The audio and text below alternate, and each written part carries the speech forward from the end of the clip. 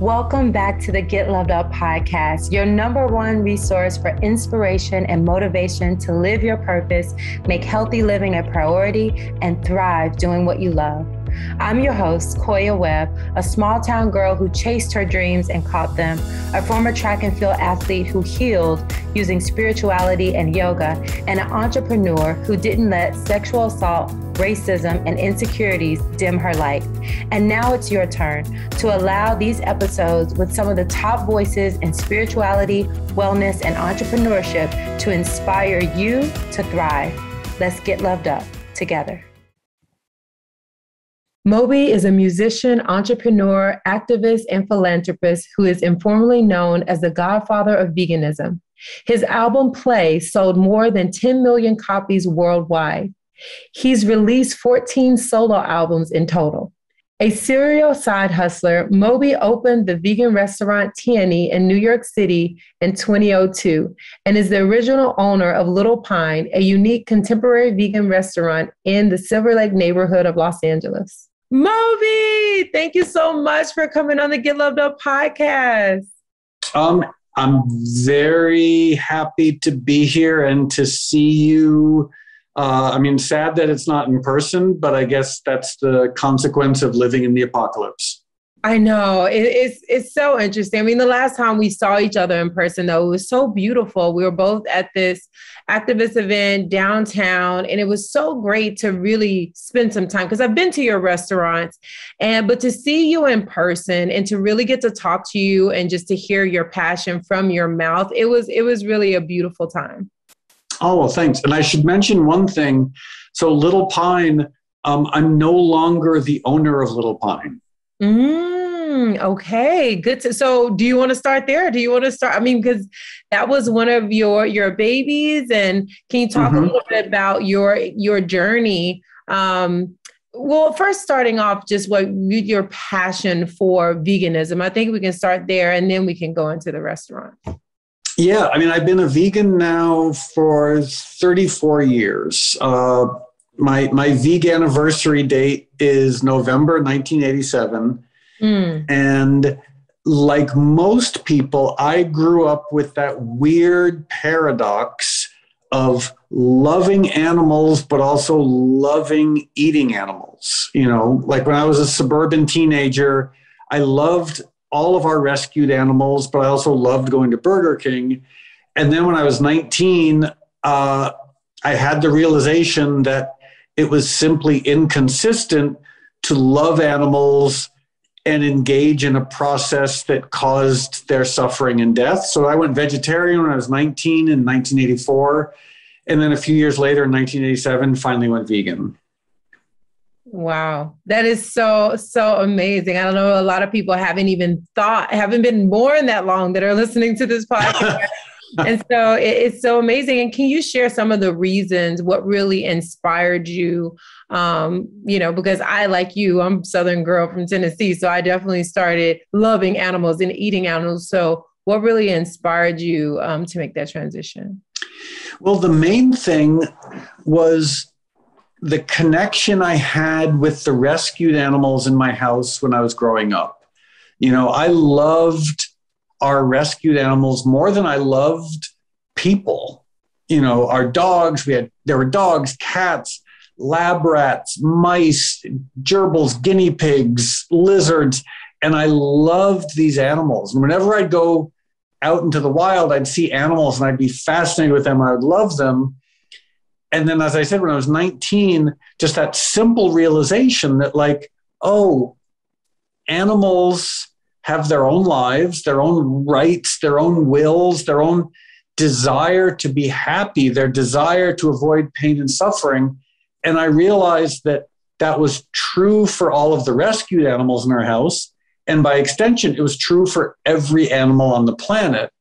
And just some part of me, it was almost like a form of logical ethics where I was just like, oh, if I recognize that these sentient individuals have their own lives and their own desire to avoid pain and suffering, it is profoundly unethical for me to be involved in anything that would cause or contribute to their suffering. So that's really the core of my veganism and animal rights. And of course, there are health issues that, support veganism and animal rights. And forgive me, I'm stating the obvious, but there are environmental reasons.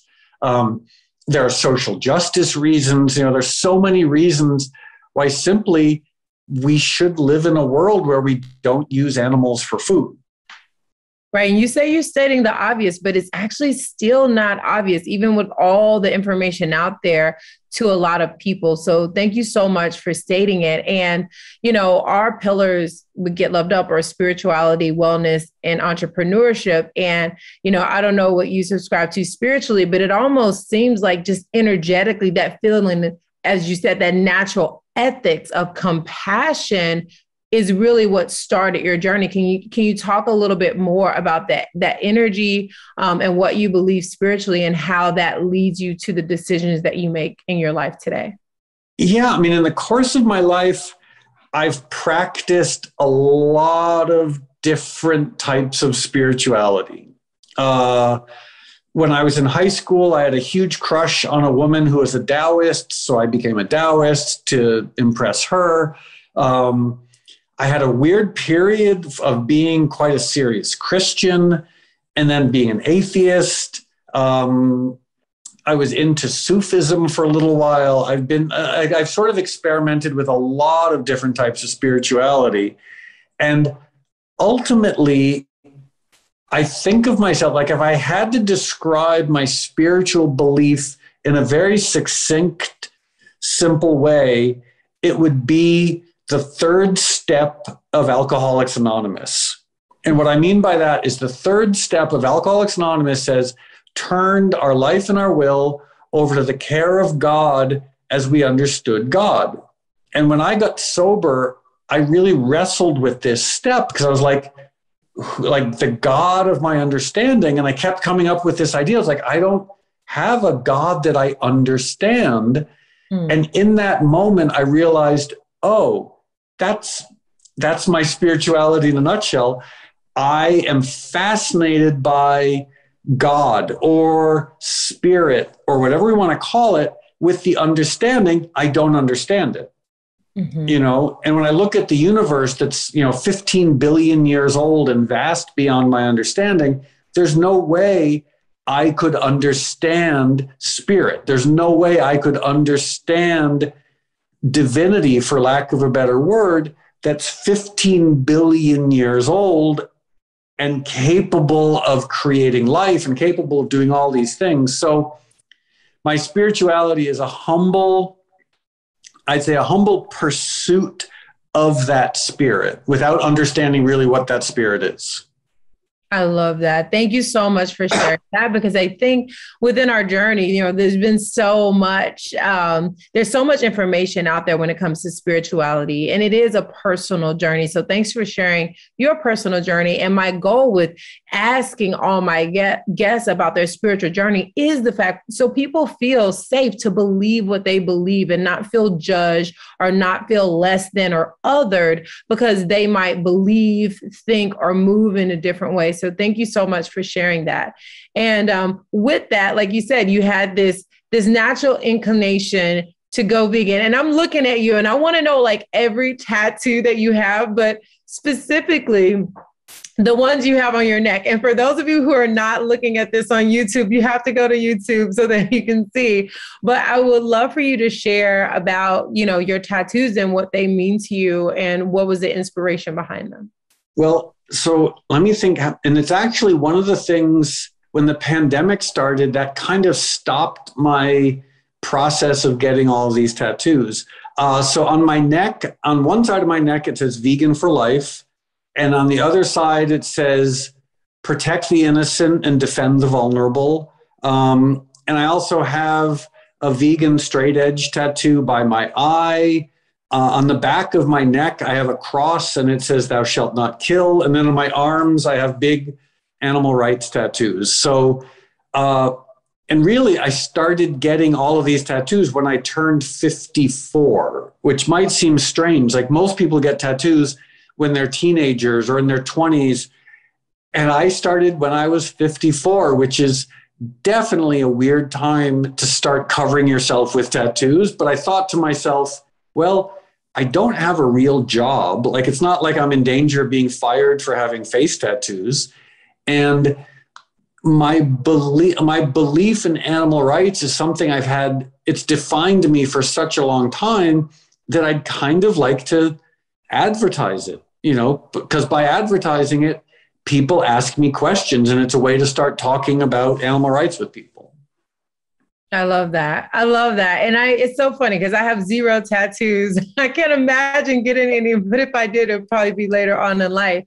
And what do you feel like? Because, I want to talk about the restaurants a little bit. What inspired you to start your first restaurant? And I know it's not easy. And again, a big part of this community is about entrepreneurship. And can you share a little bit about that journey? Just beyond just the veganism, but actually opening a restaurant.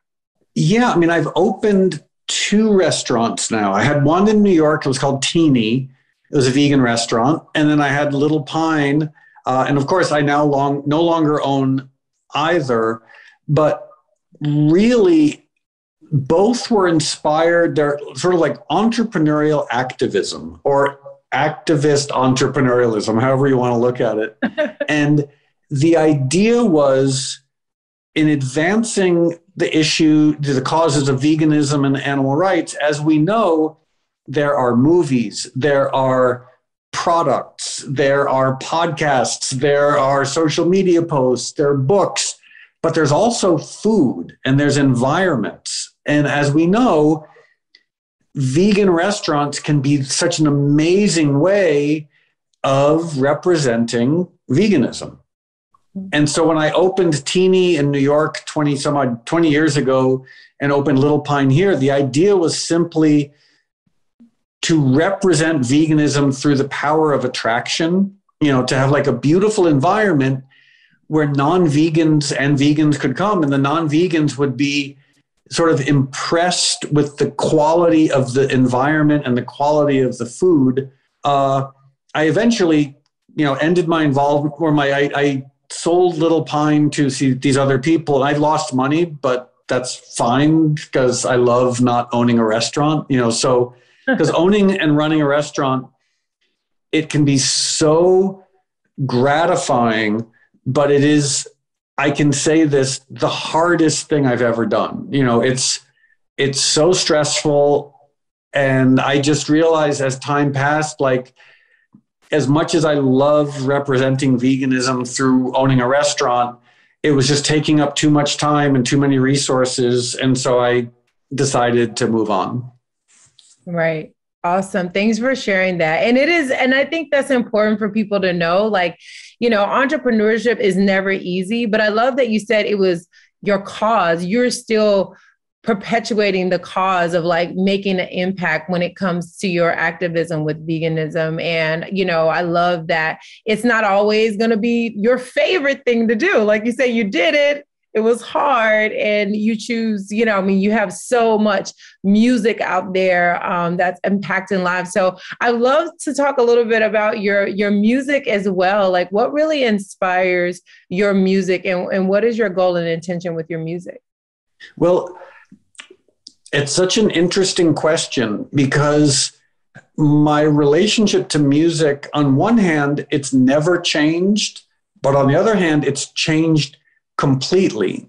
And what I mean by that is I fell in love with music when I was 3 years old, and I've never not been in love with music. I've never fallen out of love with music. But when I started making music or started making records in the 90s, and I started having some success, I did get caught up in the world of musical samsara, the world of like red carpet events and fame. And in my case, like drinking and doing drugs and constant touring. And I got really caught up in that, and I lost myself, I never ever for a second compromised my veganism, but I did compromise almost everything else. And then about 13 or 14 years ago, when I got sober, I had to sort of reconsider, like,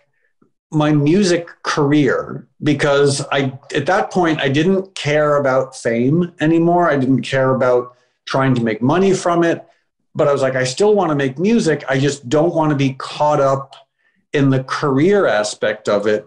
And around that time, I started working with this organization in New York called the Institute for Music and Neurologic Function.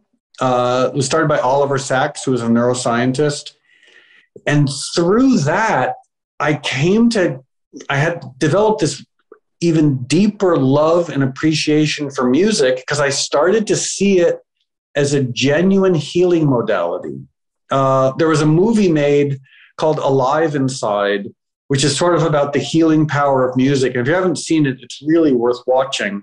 And this is where we start to get into the more esoteric realm, which I'm sure that's a space that you're very comfortable discussing. So what I realized at some point 10 or 15 years ago, and it might sound weird, but it's the actual literal truth, is that music has technically never existed.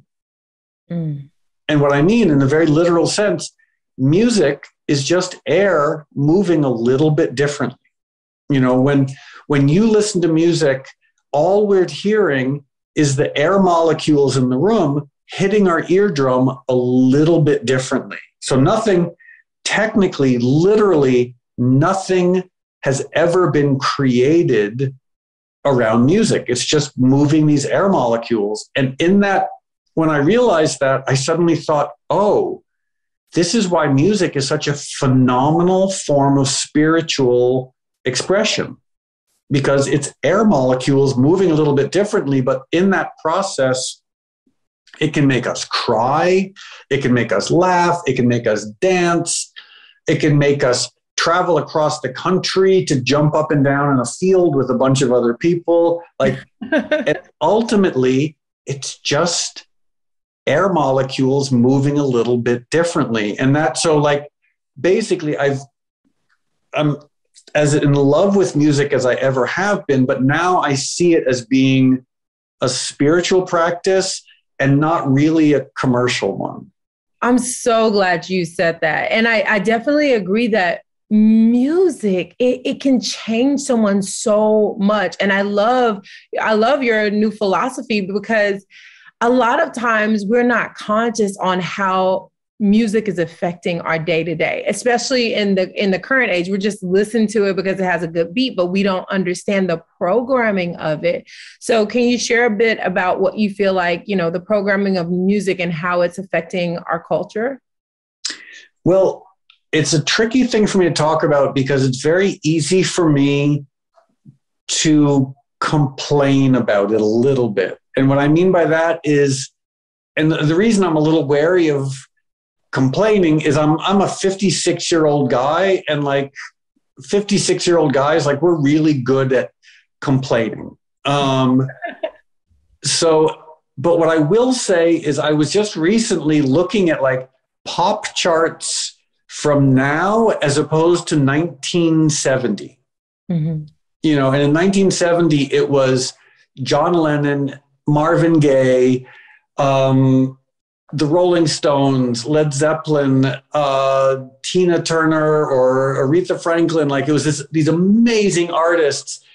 And now it's not, like, now it's so much more disposable. And I will say my biggest criticism is that I feel like music for the longest time was something that people really paid attention to.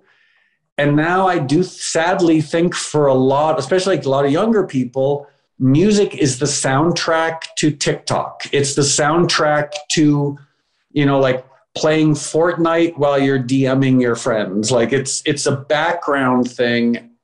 And it makes me sad that the power of music has sort of been compromised. Like a lot of pop music, it's just so disposable, and the subject matter is so trite.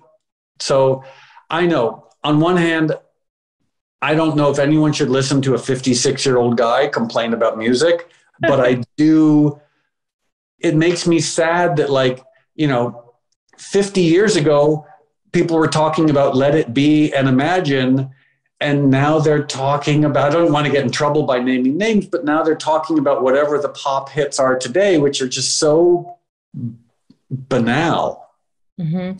I think it's a reflection of the culture, and I'm glad you said that because, we've always gone through what we've gone through, right? But it's about how are we talking about what we're going through, right? And I feel like that's the conversation. Like, how are we talking about what we're going through, right? And it's like, are we just saying, oh, well, this is just how it is. And, it's so terrible that I'm just going to make light of it. And I feel like there's a lot of covering up happening when it comes to today's culture versus the past culture. Because like we're all talking about relationships and breakups and cheating and doing all the things, drugs, money, rock and roll, things like that. But I do think there's a different relationship to it now that it has become, something that we need to discuss, so I'm glad you bring it up. And I don't think it's just you. I think it's something that needs to be discussed because it's a pain there. It's a deep pain, and it's always been a deep pain. And that's what makes music so relatable. But how are we relating to our pain? I mean, that's what I think, it just gave me chills. Like, that's what I feel like we're seeing in the music. We're literally seeing reality of how we're relating to our pain. But I love the point that you make.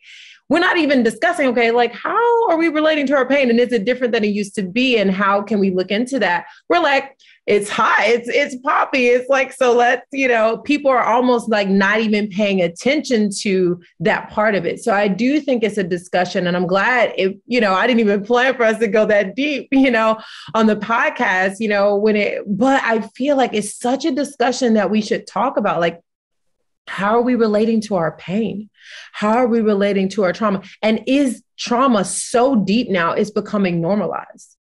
Oh, you're absolutely right. And I do think there is, like, on one hand, I love social media because it enables us to like show really inspiring images around animal rights activism, around veganism. It enables people to connect. But it also is so quick and disposable and performative, and so as a result, by definition, there's so much content that shows up for a second and it disappears, and it doesn't lead to depth, so like regarding addressing pain, whether it's collective pain, whether it's racial pain, whether it's gender pain, whether it's individual pain, like, it tends to be dealt with in very quick, dramatic ways. Like the fact that like people are expressing what should be nuanced, deep emotions in 140 characters on a tweet. Like that's not how you ideally should be addressing the depth and subtlety of the human experience. Like you can't take all those types of pain we just described, you can't take them and deal with them in a meaningful way with a post on social media, but that's the only way that people seem to communicate now. And so it's doing a great disservice simply to us, I think, and people wonder why they feel so fragmented and why they're so depressed and why they're so angry all the time. It's like, well, because we're not taking quick snapshots of the human condition is not dealing with the human condition. Oh, that's so deep. That's so deep. And when you just said that about Twitter, I'm just like, okay, well, we're talking about our pain and then we're summarizing it, but we're sharing it, right? But it's almost in like what you mentioned about like the collective trauma is like not being addressed, because it's like back in the day, we also went through pain, but it wasn't addressed. But now it's being addressed in a massive way. But it's like, what are we doing with it? Yeah, it's being addressed in 140 characters. It's being addressed in a 24-hour news cycle where the like 1 minute, everyone's super focused on George Floyd and Black Lives Matter. 2 seconds later, everyone's moved on. Right. You know, 1 minute, everyone's focused on climate change. 2 seconds later, everyone has moved on. 1 minute, everyone's focused on gun violence. 2 seconds later, everyone's dropped it and move on. It's like, where's the depth? Where's the meaning? Like, when you have millions of people tweeting about something and then moving on instantly, like, nothing's been resolved. Nothing's actually been dealt with in a meaningful way. And I think we all know that collectively, but we don't, but we're all, and I am just as guilty of it, we're all caught up in this like constant cycle of like peaks and troughs, you know, post something, deal with the fallout, post something, deal with the fallout. But it's not like, there's something to be said for like slow, methodical work on issues, not just 140 characters that express anger and then you move on. I love that. What I'm hearing is just like, we got to process this pain. We got to process this pain. Do you have anything that you're doing? Because, you know, our first pillar is spirituality, but the second one is well-being. Like, I would love to hear what you do to kind of process your pain and promote your own well-being, and then what you think that we can do as a community to help process our collective pain. Yeah, I mean, I think my process, first and foremost, and I think you'll appreciate this, is I try to take care of my body, because years of abusing myself made me realize that like my emotional state is so tied to my physical state.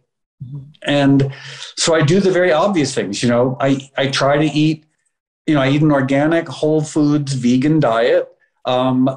I try to exercise and do yoga almost every day. I try to sleep well. I try to avoid caffeine and white sugar, you know, the basic stuff, because if you have an unhealthy body, you're never going to have a healthy mind. Like, I don't think the mind can transcend lack of health and well-being. And then the next thing I do is, because I know myself relatively well, is I try to spend as much time as possible in environments that are healthy. And for me, that's nature. You know, like if I'm angry at the news, or if I'm angry at Twitter, or if I'm angry at whatever, I put down my phone and I go for a hike, and within 5 minutes, everything's so much better. So like grounding myself in nature.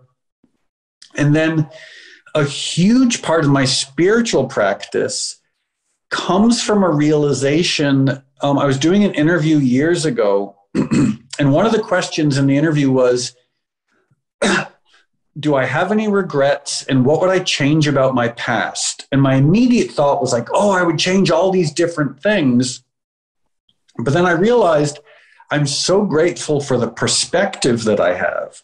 And the perspective that I have is the product of all of my experiences, even the terrible ones. And so it gave me almost a sense of appreciation and gratitude for everything, even the horrible stuff, the terrible stuff. It's given me this sort of appreciation, because I don't know about you or anyone listening, but like I've learned, or everyone listening, I've learned more from struggle and from bad things than I have from good things. So I don't like the struggle. I don't like the bad things, but they're so educational.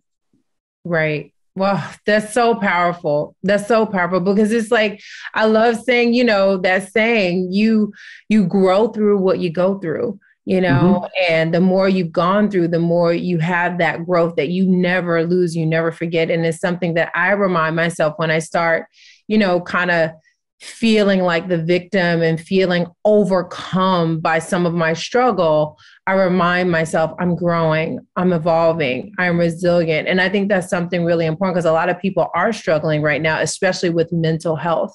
And I think, like you said, getting out in nature, taking care of yourself, taking care of your body is so important. And another fact that I think, you know, we didn't touch on, and I want to touch on, because, you know, we as consumers are making the music, and we as artists and, you know, people online, we are creating this content, but also there's a system that is manipulating us based on our emotions. And I think that has to be discussed. I remember, you know, looking at, what was that documentary?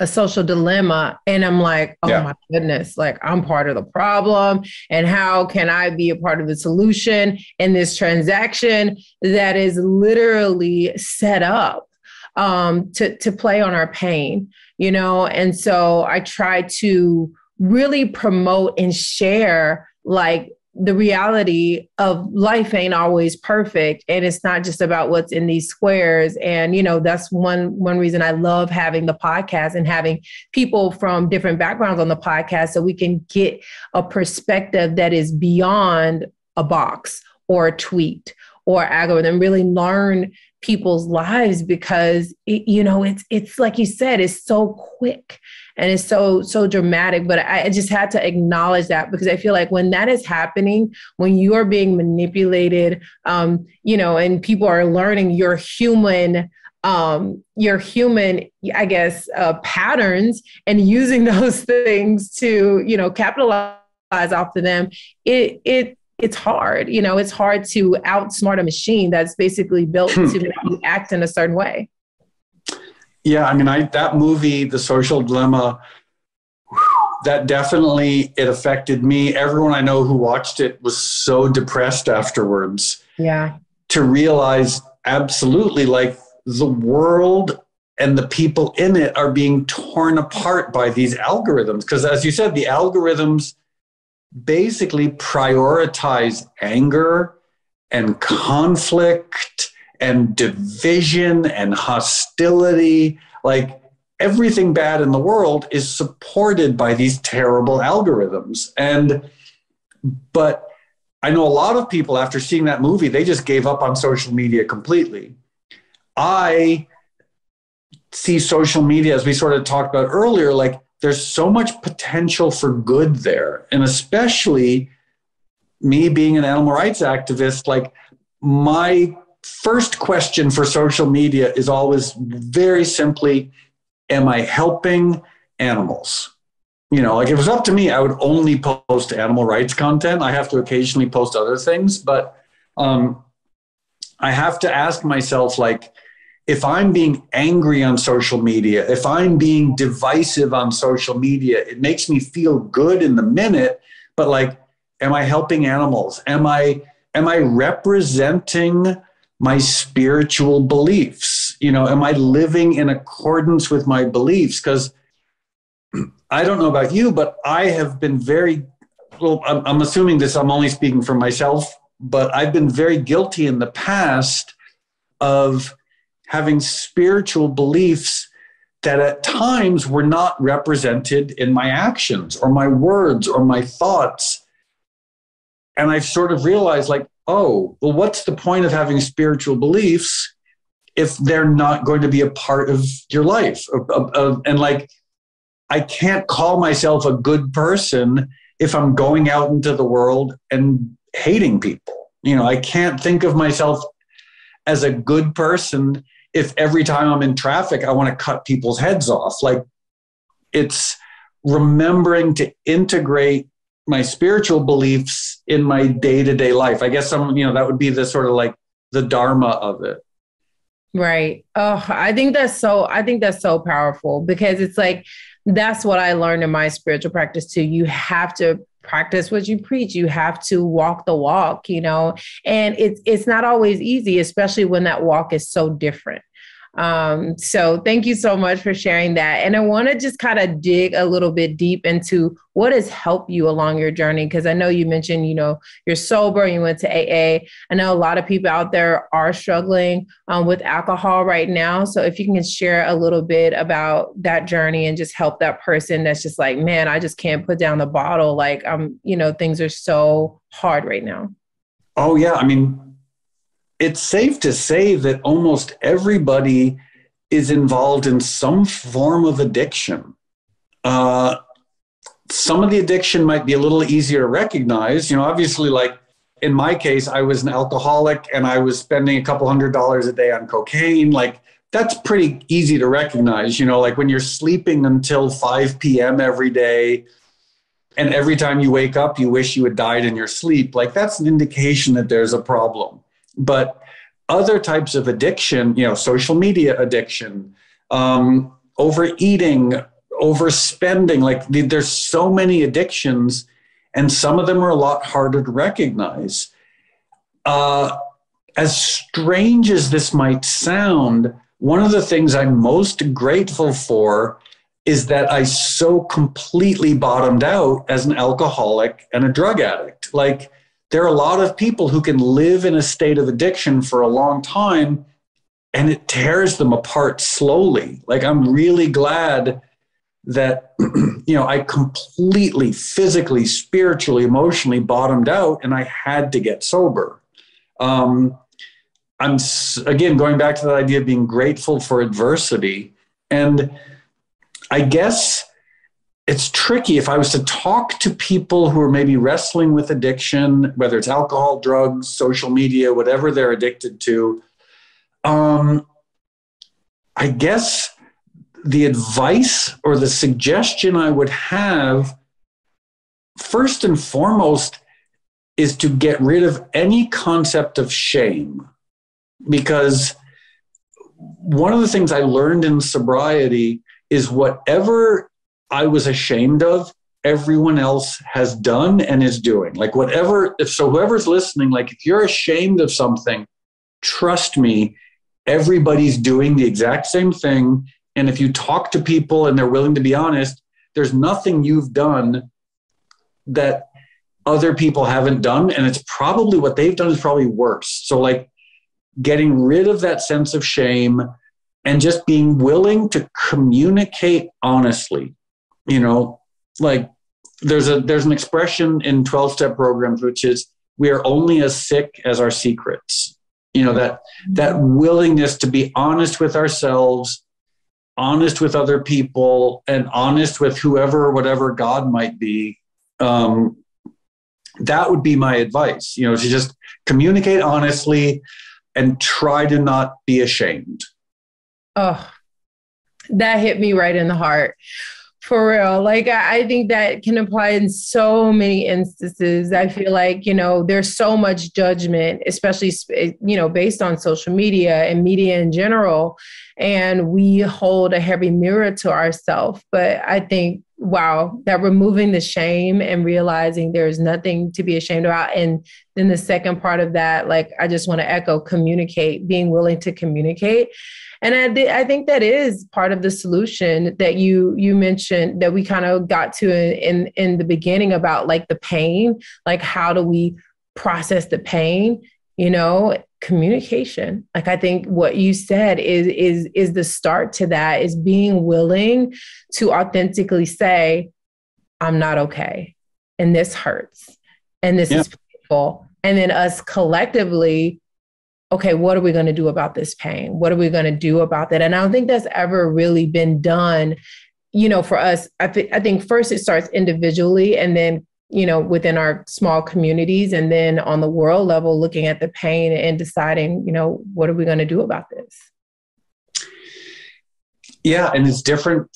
It's different for everybody, but like, I don't know. I mean, we're in a, and I feel like I'm stating the obvious, so I please forgive me if I'm completely stating the obvious, but we're at such a transitional period, and I don't want to be overly dramatic, but like we are at this point, individually and collectively, if we don't figure things out, we might destroy the only home that we have. Like with the climate emergency, in future pandemics, like we're dealing with like the world is almost saying to us, like, if you don't figure this out, you'll probably collectively not be here much longer.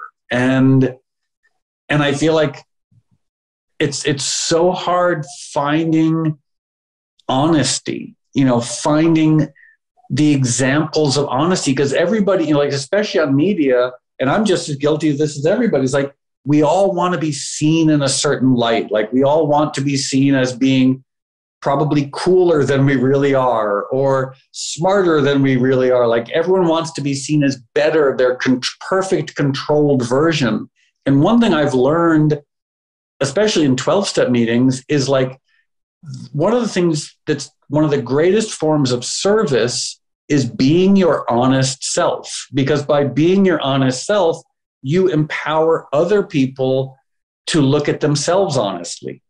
You know, like, and the world of hiding, the world of like rappers pretending to be tougher than they are, or indie rockers pretending to be cooler than they are, or social media influencers pretending to be like younger and sexier than they are. Like that world of pretending, it's not helping anybody, you know, like, and I really feel like the time has come for people to like step up and be courageous and be honest. Mm-hmm. And I wonder even if it's masking the pain, you know, just like alcohol. Oh, absolutely. It's like masking the pain, and the pretend is masking the pain, and like that coming out, that communication, that not, and I feel like it is happening on social, you know, I feel like the flip side of that coin and, you know, that collective pain is being addressed. And I feel like the more that we address it, communicate, like, you know, and a lot of people, like, even when it comes to ageism or saying, you know, don't be afraid to say your age, when usually it's like, okay, don't tell anyone how old you are, you know? And I think that, you know, in body positivity, like all these movements are coming. And I feel like the more that we talk about them and lift them up and, you know, create space for them, the better. So thank you so much for just really hitting on those not so easy topics, because I do feel like it's easy to like glaze over and just talk about the highlights, but we're talking about heavy things that I feel like everyone listening is going to reflect on their life and say, wow, you know, where do I feel like I stand on this, on this topic? So what do you feel like you want to leave people with, you know, to ponder when it comes to, you know, the well-being of themselves and the planet? What a great question, but also what a gigantic question. I mean, I guess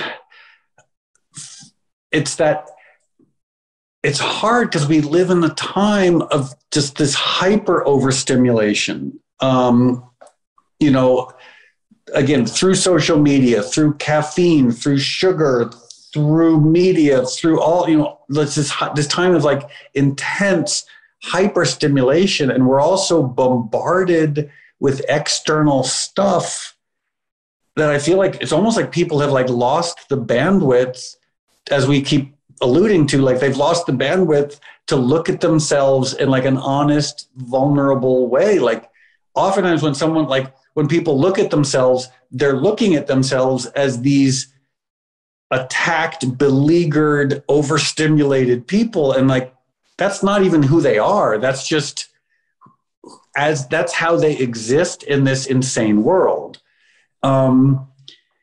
And so I don't know. I think there's the question for everybody is, you know, it makes me think of an AA meeting I went to years ago. And this one guy was talking, and he was this tough hipster, was in Lower Manhattan, and he was super cool. And he was talking, and he was basically bragging. And he was such a jerk. And I remember thinking to myself, like, who is this jerk? And he stopped himself and he said, you know what? He said, I'm bragging and I'm lying. And he said, I'm so ashamed right now. He said, I don't know what's wrong with me that I can't be honest and vulnerable in front of you people. And he got kind of choked up. And he said, all I have to say to you, he said, do more of what works, do less of what doesn't. And that struck his vulnerability and like the sincerity and the honesty of that. Do more of what works, do less of what doesn't. I was like, it's so simple. But then the question is, are we willing to examine and really figure out what works and what doesn't?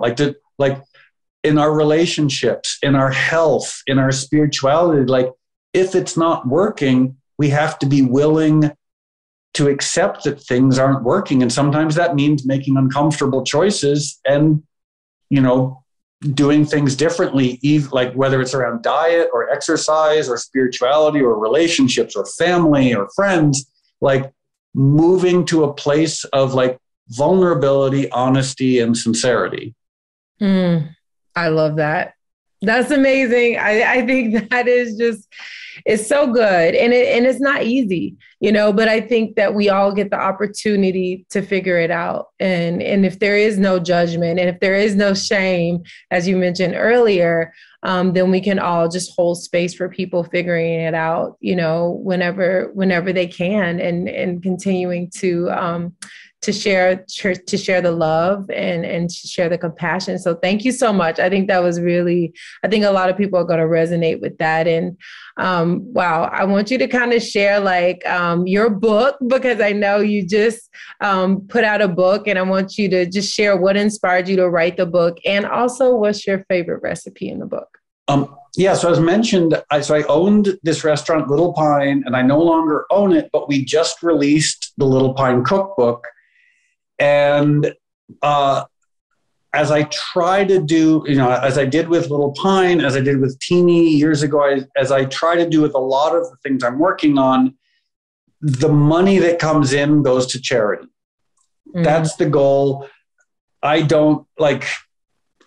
guess I've been very fortunate in that I've made enough money so that I can live. I lead a pretty simple life.